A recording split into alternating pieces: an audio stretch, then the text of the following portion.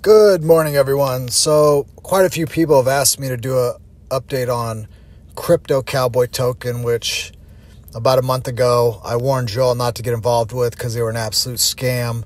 The whole family's a fraud. The whole family's just a bunch of slime balls. A lot of you actually took my advice and you didn't invest, and I'm glad you didn't.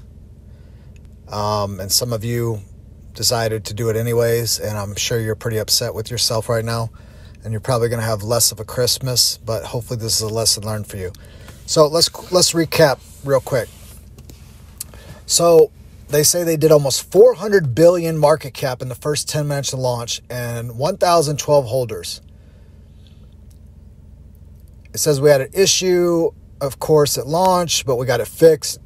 We are staying on our roadmap, and we will hit 1 billion market cap quick. We hit the biggest day one numbers in history. Now, when you read something like that, and you know these people are point blank fucking lying to you, and you still invest, at that point you deserve to lose everything. They did not have 400 billion in market cap in the first 10 minutes. Even if it was a typo, they didn't have 400 million market cap in the first 10 minutes. I mean, these people are like the Biden administration, point blank lying to your face, and you still sit there and just do it anyway. And then they basically say, hey, you're haters, you're all going to get wrecked. I feel sorry for them not buying for their families. And this is one of the reasons I went after these people so hard, is the fact that they kept saying, you need to invest for your families. We care about your families. You know, if you care about your own families, you'll invest and let us safeguard your money. And that's like a robber telling you, hey, let me in the house. I'm not going to steal nothing, even though they got a mile-long rap sheet. I mean, these people couldn't have been more of a red flag than if you were at a bull arena. You know what I mean? Like, these people are just straight up trash. So I want to show you how they've been doing. So someone asked, who sold almost 5 Ethereum?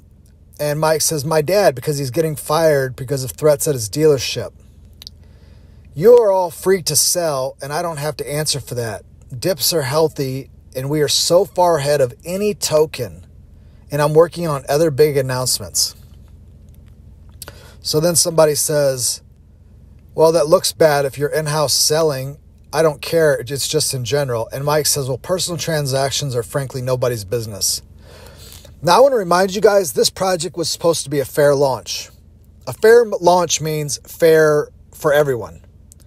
And they would not release the contract address until right before the launch. Well, when they fucked up and they released the address too soon, you know, crypto savvy people were able to see that they loaded up 16 wallets with almost half the supply.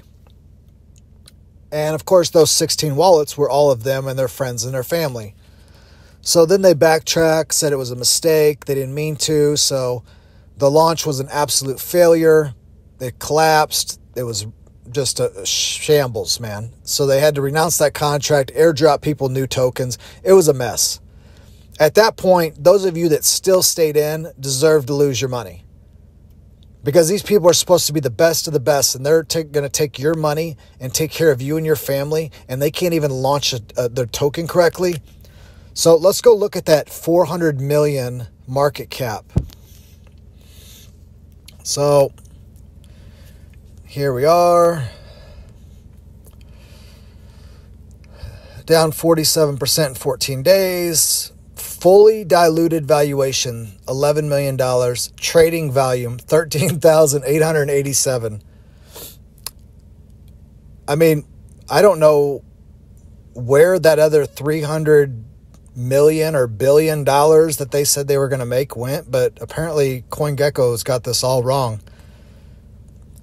It must be CoinGecko's fault. So let's go look at the holder list. Here we are. CoinGecko showed 11. Etherscan shows 12. You know what? Let's just be nice and we'll give them a $25 million market cap. That's still not even remotely close to 400 million or 400 billion. And their holders have only went up 800 in the last month. So I hope this was a lesson for some of you. If projects over-deliver, overhype, and things sound too good to be true, they usually are. When a project comes out and says that they're the fastest growing token in the history of crypto, you should instantly been out. You know what I mean? But some of you think you're going to make some quick money and you're going to be in and out, and most of you pay for it. And it's a shame because you could get involved in good projects that aren't going to steal your money.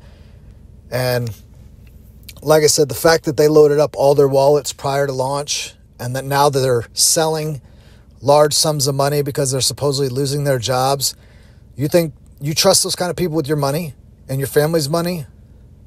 Yeah, I don't think so. If you're still in, get out while you can. If not, like I said, let this be a lesson to you, and you honestly deserve it.